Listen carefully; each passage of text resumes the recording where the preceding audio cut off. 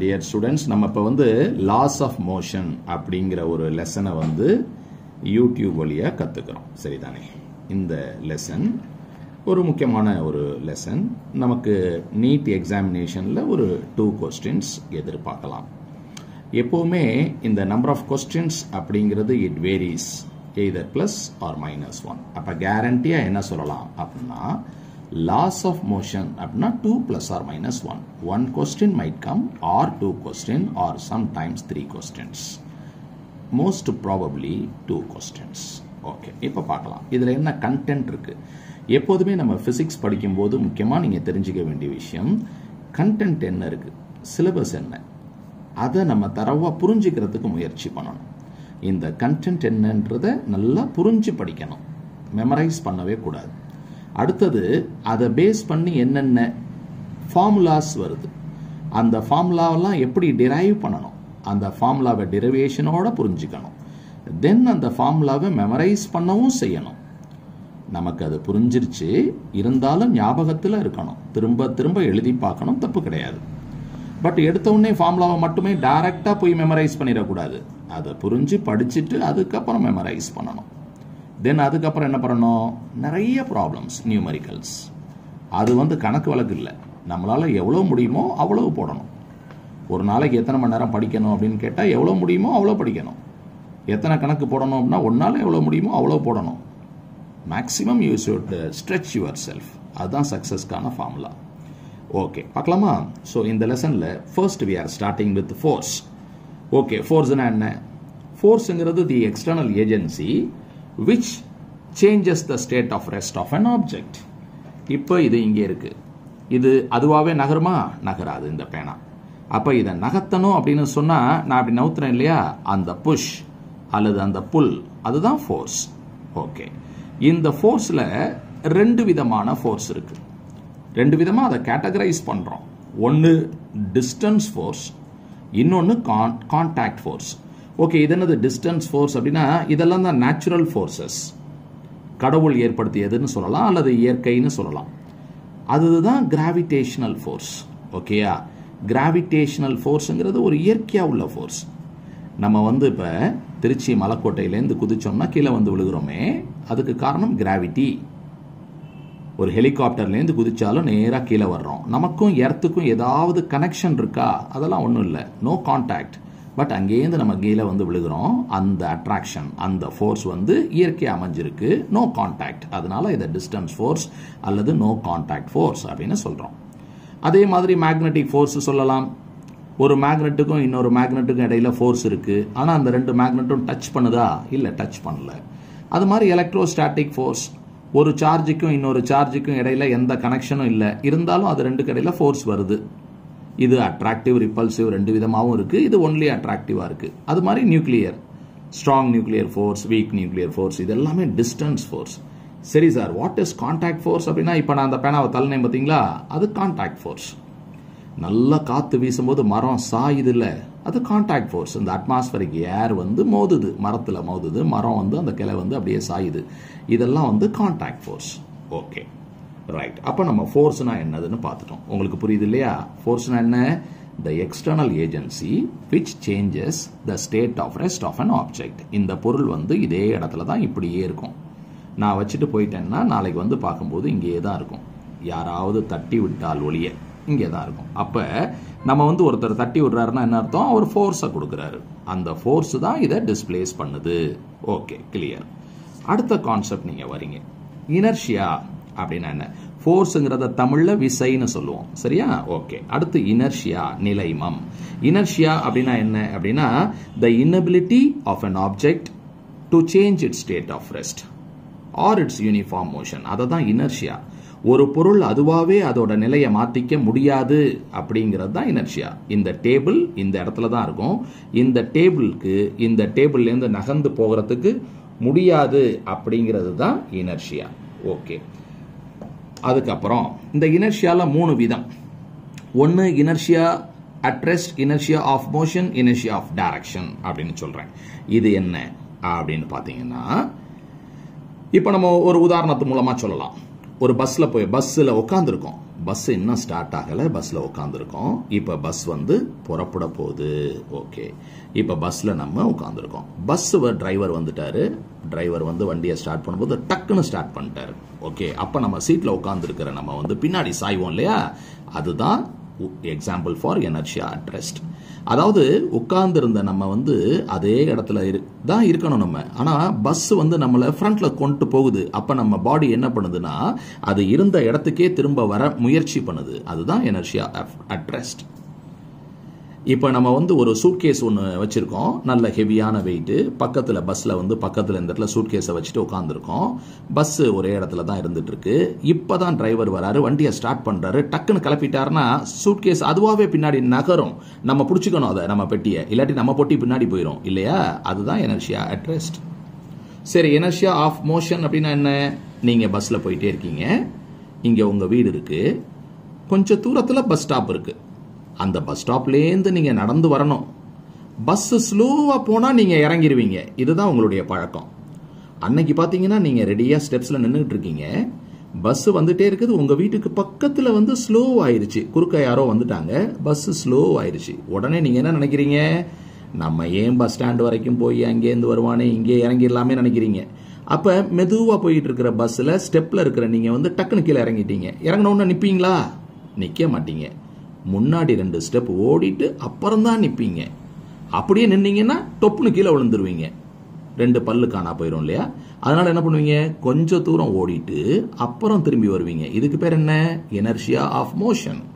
அப்ப நம்ம போய்கிட்டே இருந்த நம்ம, அதாவது நம்ம டிராவலிங், நம்ம வந்து just before you get down from the bus you where travelling.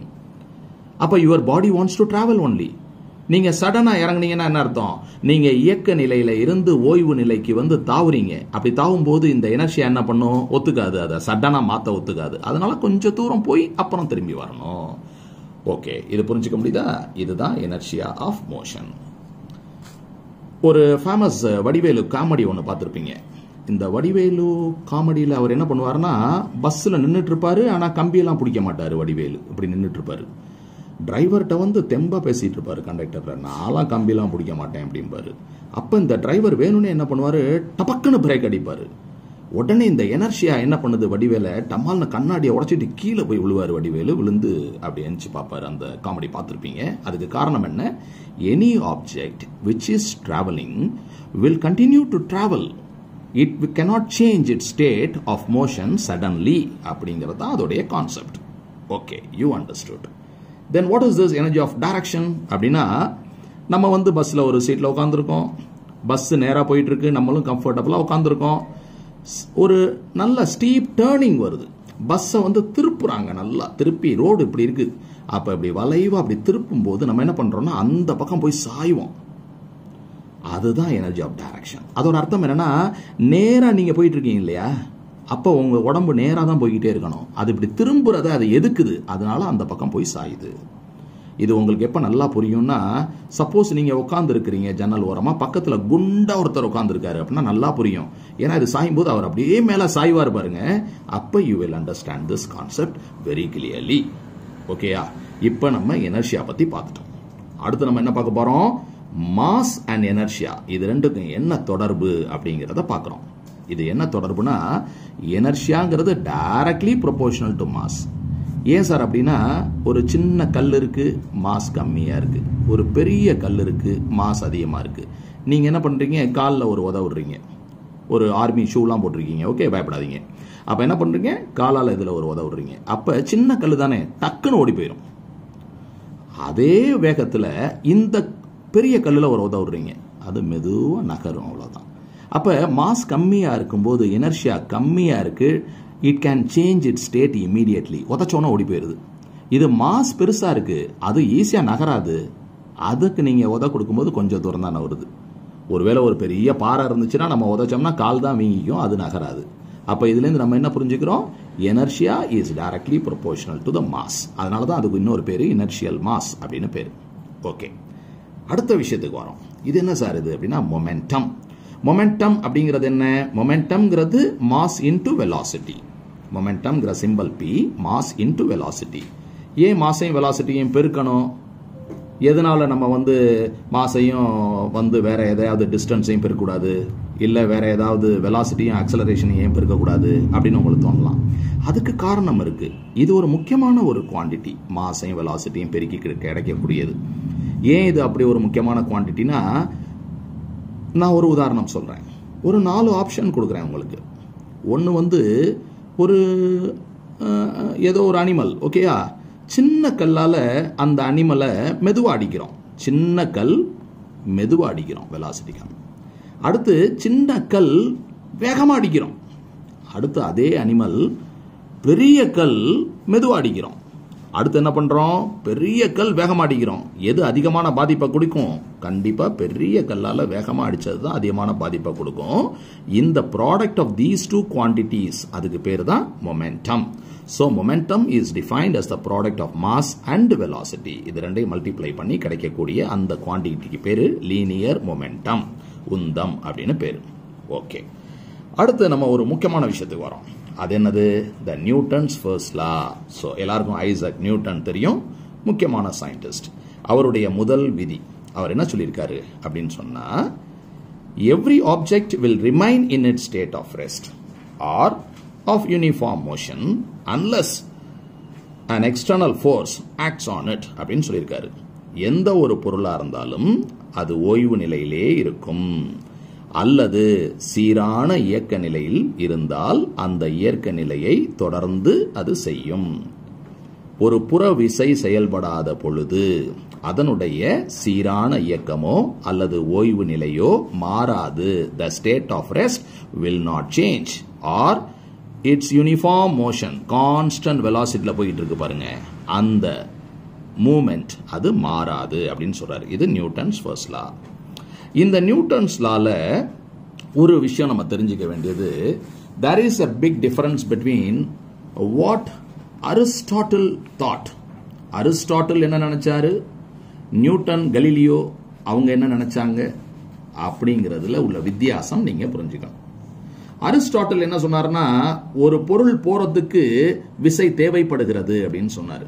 For an object to move, force is required அப்படின்னு சொன்னாரு. Force is required for motion அப்படிங்கிறாரு. ஆனா நியூட்டன் என்ன சொல்றாரு, force is not required for motion, force is required to change the motion அப்படிங்கிறாரு. இது வந்து force is required for motion.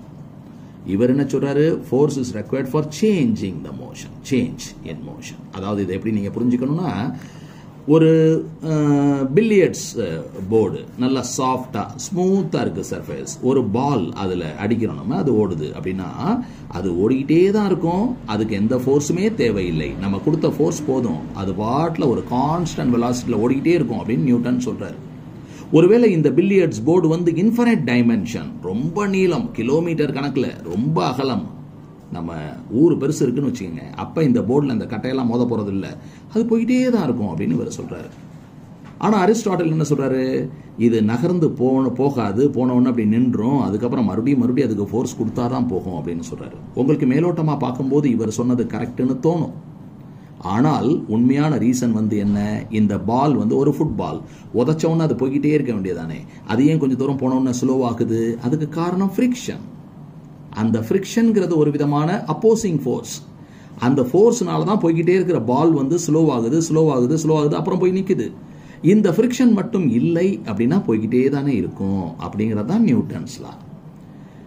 அப்போ ஒரு அம்பு எடுக்கிறோம், ஒரு வில் அம்பு எடுக்கிறோம், எடுத்துட்டு இப்போ வந்து நம்ம என்ன பண்றோம், ஒரு அம்பு விடுறோம். இப்போ அந்த அம்பு விட்டோம்னா அது பாட்டில் போய்கிட்டே இருக்க வேண்டியதானே அப்படின்னு உங்களுக்கு தோணலாம். ஈவன் ஏர் ஆல்சோ கிவ்ஸ் ஃப்ரிக்ஷன். அந்த காற்றுல உராயிறதுனால அதுல உராய்வு ஏற்படுது. இன்னொரு விஷயம், அது ஒரு ஹைட்ல போய்கிட்டு இருக்கும்போது கிராவிடேஷனல் ஃபோர்ஸ் வேற ஆக்ட் பண்ணுது, அதனால தான் இந்த அம்பு அப்படி போய் அப்படி வந்து விழுந்துருது அப்படிங்கிறது தான் உண்மை. சரியா? அதனால நம்ம தெரிஞ்சுக்க வேண்டிய விஷயம் வந்து என்ன அப்படின்னா, ஒரு ஆப்ஜெக்ட் போய்கிட்டே இருக்கிறதுக்கு ஃபோர்ஸ் தேவையில்லை, அதை வந்து டைரக்ஷனை மாத்துறதுக்கு ஒரு ஃபுட்பால் நோ ஃப்ரிக்ஷன் அப்படின்னா போய்கிட்டே தான் இருக்கும், no atmosphere, smooth, perfectly smooth surface, போய்கிட்டே தான் இருக்கும். எப்ப நமக்கு ஃபோர்ஸ் தேவைப்படும், இதை இன்னும் கொஞ்சம் வேகமா போக வைக்கிறதுக்கோ, வெலாசிட்டி இன்க்ரீஸ் பண்ண இன்னும் கொஞ்சம் மெதுவா போக வைக்கிறதுக்கோ, அல்லது இதோட டைரக்ஷனை மாத்தி போக வைக்கிறதுக்கோ, அப்பதான் ஃபோர்ஸ் தேவைப்படுமே ஒழிய அதோட யூனிஃபார்ம் மோஷனுக்கு தேவைப்படாதுங்கிறது தான் இந்த கான்செப்ட்.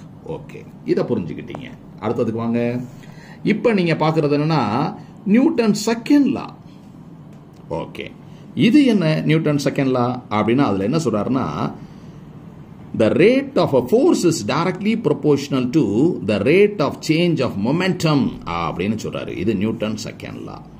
அப்ப ஒரு ஆப்ஜெக்ட் இருக்கு, இது ஒரு குறிப்பிட்ட இதோட மாஸ் m, இது ஒரு குறிப்பிட்ட வெலாசிட்டில போயிட்டு இருக்கு u. அப்ப இனிஷியல் மொமெண்டம் அப்படிங்கிறது என்ன mu. இதே ஆப்ஜெக்ட்ல ஒரு ஃபோர்ஸ் ஆக்ட் பண்ணா அதோட வெலாசிட்டி அதிகமாகுது v. அப்ப ஃபைனல் மொமெண்டம் என்ன mv. மொமெண்டம்ங்கிறது mass into velocity.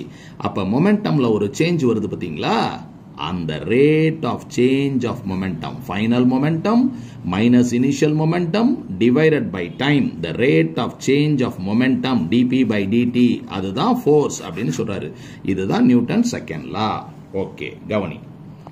ஃபோர்ஸ்ங்கிறது directly proportional to dp by dt. pங்கிற symbol momentum. மொமெண்டம்னா என்ன ஃபார்முலா mv. ஒருவேளை மாஸ் கான்ஸ்டன்ட் ஆக இருந்தால், கண்டிப்பா நான் சொன்ன உதாரணம் ஃபுட்பால் அப்படின்னா மாஸ் கான்ஸ்டன்ட் தானே. அப்ப mass can be taken out side. அதை வெளியில எடுத்துட்டோம்னா கான்ஸ்டன்ட் ஆஃப் ப்ரொபோர்ஷனாலிட்டி கேன்னு போட்டிருக்கேன். வேரியபிள் எது வெலாசிட்டி, அதுல தானே மாற்றம் வருது. அப்ப dv by dt. அப்ப அந்த ரேட் ஆஃப் சேஞ்ச் ஆஃப் வெலாசிட்டிங்கிறத என்ன சொல்லுவோம் ஆக்சலரேஷன் a. அப்ப f is equal to ma ன்னு ஒரு ஃபார்முலா கிடைக்கும். This is from Newton second law. உங்களுக்கு நல்லா தெரிஞ்ச ஃபார்முலா தான். அது எதுல இருந்து வருது, நியூட்டன் செகண்ட் லால இருந்து வருது. ஓகே, அடுத்த விஷயம், ஒருவேளை வெலாசிட்டி கான்ஸ்டன்டா இருந்தா, அப்ப வெலாசிட்டி கான்ஸ்டன்ட் அப்படின்னா v வெளியில எடுத்துருவோம். அப்ப dm by dt. இந்த மாதிரி சிச்சுவேஷன் உண்டா அப்படின்னா உண்டு. அதுக்கான கணக்கெல்லாம் போட்டு காமிக்கிறேன். வெலாசிட்டி கான்ஸ்டன்டா இருந்தா வெலாசிட்டியை வெளியில எடுத்துருவோம். மாஸ் வேரியபிளா இருக்கு. அப்ப dm by dt. ரெண்டுமே கான்ஸ்டன்ட் அப்படின்னு சொன்னா அப்ப 0 ஆயிரும் ஃபோர்ஸ் இல்லையா. கான்ஸ்டன்ட்டுக்கு டிஃபரன்ஷியேஷன் 0 தானே. ரைட், ரெண்டுமே கான்ஸ்டன்ட் இல்லை அப்படின்னா uv மெத்தட்ல பண்ணோம். m into dv by dt plus v into dm by dt அப்படிங்கிற மாதிரி uv மெத்தட்ல ஃபோர்ஸ் கண்டுபிடிக்கணும். சரியா? ஓகே, இப்போ வாங்க. அடுத்து நம்ம என்ன பார்க்கிறோம்னா இந்த force is equal to dp by dt because the constant of proportionality 1. அதனால கான்ஸ்டன்ட் ஆஃப் ப்ரொபோர்ஷனாலிட்டி அப்படிங்கிறது நம்ம லேபரட்டரியில கண்டுபிடிக்கிறது தான். இப்ப kinetic energy is equal to half mv square அப்படின்னா அந்த ஹாஃப்ங்கிறது கான்ஸ்டன்ட் ஆஃப் ப்ரொபோர்ஷனாலிட்டி எங்க இருந்து வருது அப்படின்னா by way of experiments. Time period of oscillation 2π into root of L by G அப்படின்னா time பீரியட்ங்கிறது root of L by G into some constant. அந்த constant 2π அப்படிங்கிறது நம்ம லேப்ல பண்ற எக்ஸ்பெரிமெண்ட் மூலமா நம்மளால கண்டுபிடிக்க முடியும். Okay, right. இப்ப இந்த dB by dtங்கிறத கிராஃப் பேஸ் பண்ணி கொஸ்டின்ஸ் கேட்டா எப்படி கேட்கலாம் அப்படின்னா இந்த ஃபர்ஸ்ட் டெரிவேட்டிவ்ங்கிறது ஸ்லோப் இல்லையா. அப்ப pt கிராஃப் பாக்குறீங்க. இது என்ன கிராஃப், மொமெண்டம் வர்சஸ் டைம். அந்த கிராஃப், இந்த கிராஃப்ல ஸ்லோப் ஆஃப் த டான்ஜென்ட் நீங்க கண்டுபிடிச்சீங்கன்னா tan தீட்டான்னு வருது இல்ல, அதுதான் force. So ஃபோர்ஸ்ங்கிறது tan தீட்டாங்கிறது dp by dt. That is the slope of the curve. So slope of pt graph gives you force. Right. ஏதாவது graph வச்சு கணக்கு கேட்டா சொல்ல தெரியணும். ஓகே, அப்புறம் what is the unit for force தெரிஞ்சுக்கலாம் இல்லையா. ஃபோர்ஸ்ங்கிறது ஒரு வெக்டர் குவாண்டிட்டி. ஃபோர்ஸுக்கு என்ன யூனிட் அப்படின்னா F is equal to maங்கிற ஃபார்முலால இருந்து கொண்டு வரேன். யூனிட் ஆஃப் ஃபோர்ஸ்ங்கிறது மாஸுக்கு கேஜி இல்லையா. மாஸ் அப்படின்னு சொன்னா அதுக்கு யூனிட் கிலோகிராம். ஆக்சலரேஷன் அப்படின்னா அதுக்கு யூனிட் என்ன, மீட்டர் பர் செகண்ட் ஸ்கொயர். ரெண்டும் சேர்ந்தா என்ன வரும், kgm s-2. அதை தான் நம்ம நியூட்டன் அப்படின்னு சொல்றோம். ஒரு நியூட்டன் அப்படின்னா 1 kg 1 நியூட்டன். நியூட்டனுக்கு எக்ஸ்பான்ஷன் அப்படின்னா NEW சொல்லக்கூடாதுங்க. நியூட்டனுக்கு எக்ஸ்பான்ஷன் என்ன, kgm s-2 அப்படின்னு சொல்லணும். இது ஒரு நியூட்டன். சரி, இதை CGS யூனிட்ல மாத்தி காமிக்கிறேன். கிலோகிராம்னா என்ன, 1000 கிராம். மீட்டரை சென்டிமீட்டர்ல மாத்துறேன், 100 சென்டிமீட்டர். செகண்டுக்கு எல்லா சிஸ்டத்திலையும் செகண்ட் தான். அப்ப இது ரெண்டையும் மல்டிப்ளை பண்ணா என்ன வருது, 10⁵ GCM s-2. இதை தான் நம்ம டைன் அப்படின்னு சொல்றோம். சோ ஃபோர்ஸுக்கு CGS யூனிட் டைன் ஞாபகம் வச்சுக்கணும். ஓகேயா?